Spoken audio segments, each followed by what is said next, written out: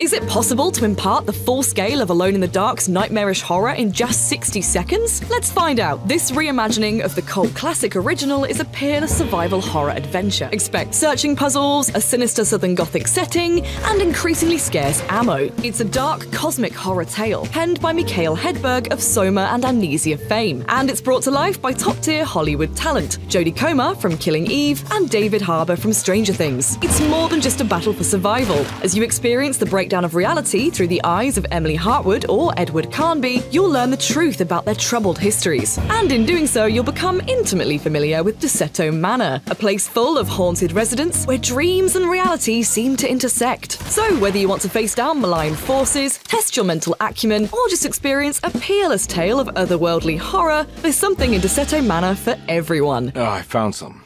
Great. Was it alcohol? Alone in the Dark is available for pre-order now.